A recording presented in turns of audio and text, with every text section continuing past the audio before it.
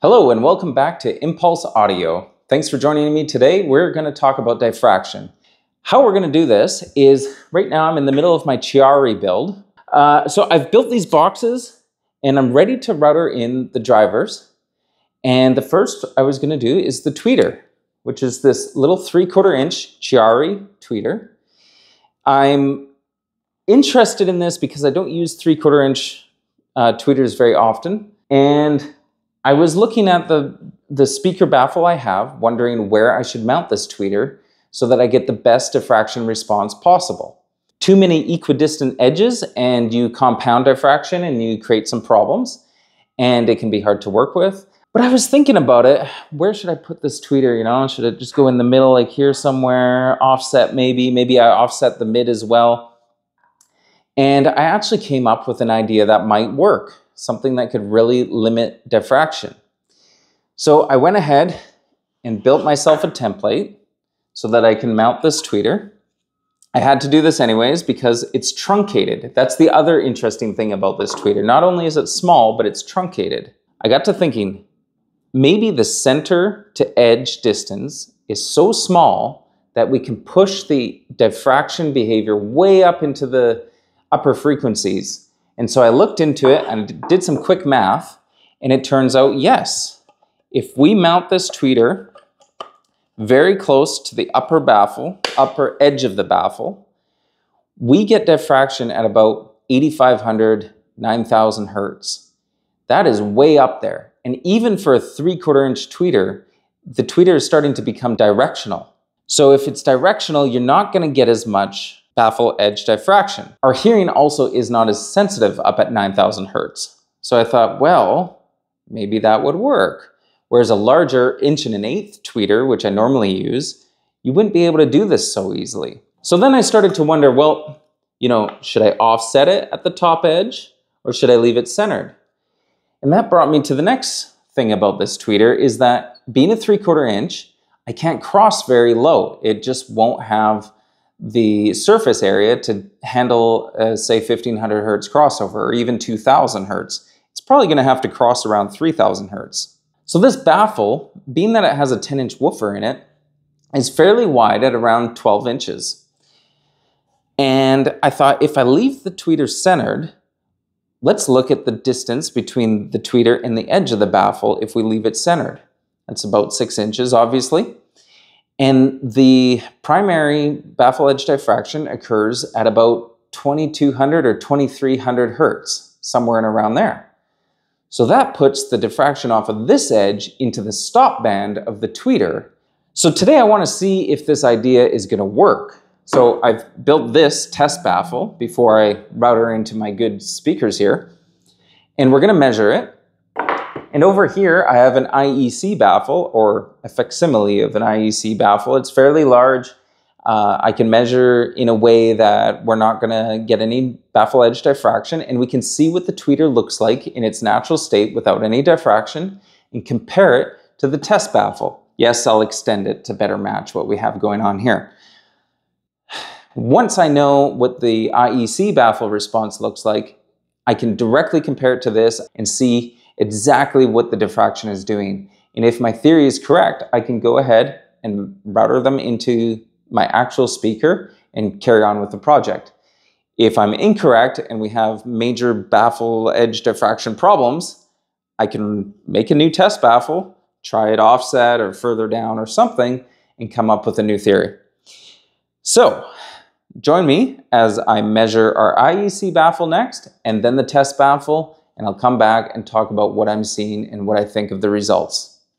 Okay, so here is my infinite baffle, IEC baffle, whatever you want to call it. It's not a perfect baffle. It's about 3 feet wide, so it's enough for a tweeter. I've got the microphone 24 inches away from the tweeter. I've got Omni mic up and running, and I'm now just going to take an on-axis sweep and see what we get.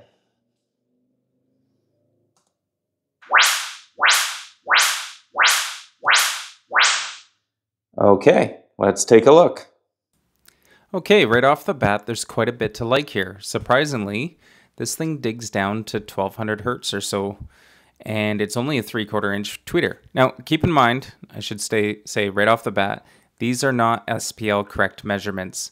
I have not yet calibrated my measurement system for SPL. So these are not 2.8 volt at 1 meter SPL correct. But it does dig down deep. This could be because it has a small rear chamber. That might be why we're getting a little bit of a bump there at 1500 hertz. It's got a very flat response. It should be easy to work with. What I don't like is the top octave has a little bit of a dip followed by a little bit of a peak.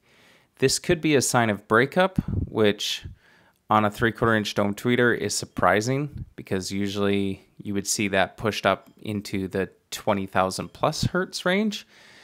And you wouldn't see this kind of behavior except for maybe on like a 1.4 inch compression driver or something like that. Now, it's not completely out of control like a compression driver, but it does make you wonder. All that said, I need to do actual testing on this tweeter. This is just a preliminary, what do we have here? I'll just say again, this isn't meant to be a review of the tweeter itself yet because that's coming, but I did want to quickly overlay the manufacturer's graph against my results. And I think I'm getting better results. I see a lot of similarities, but the dip followed by a peak in the top octave, theirs is more pronounced and lower in frequency. Overall, I would say I have a better result. So otherwise, it seems to match. Things are looking good. I'm pretty happy so far. Okay, so now I've got the tweeter put into the test baffle, and I've just propped it up on top of my speaker cabinet to extend that baffle down. And we have Omni mic up and running. So let's get a test of what things look like in the test baffle.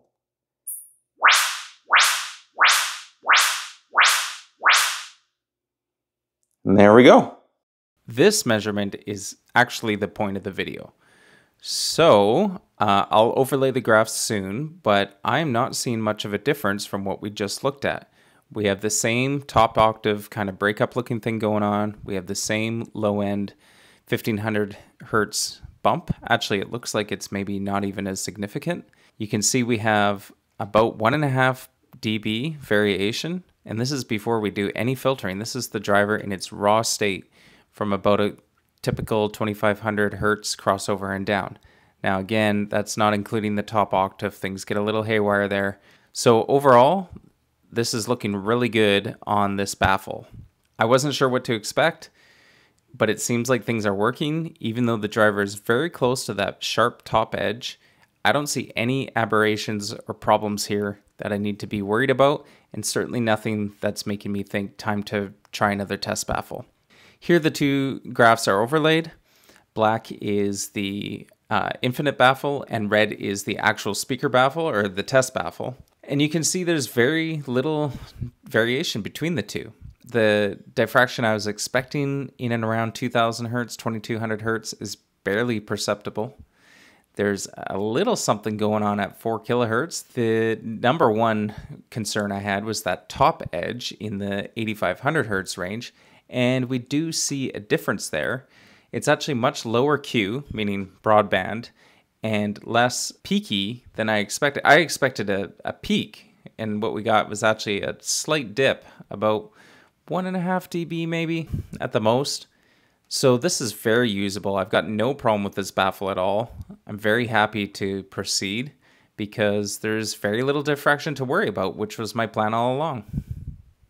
Ultimately, I was satisfied enough with the results that I went ahead and routed all the driver holes into my speaker cabinets. Obviously, I haven't gone ahead and sanded the cabinets and got them all prepared for finish. I don't even know if I'm going to be applying a finish to these in time, but you can see what I did. It's a little unconventional. Some people might even think it looks funny, but these are now ready to install drivers and get a full set of measurements and start listening. So I'm very excited. This is like the best part of speaker design for me. This is my favorite part. I hope you all enjoyed this video and you stick around for more videos about this speaker design, and I'll keep you updated. As a YouTuber, I suppose I'm supposed to tell you that if you enjoyed this content, please like, subscribe, and comment below. In all seriousness, do comment below because I think it's interesting to hear you guys' feedback on what you'd like to see and maybe some suggestions that I could use in this speaker project or anything like that. Thanks for watching.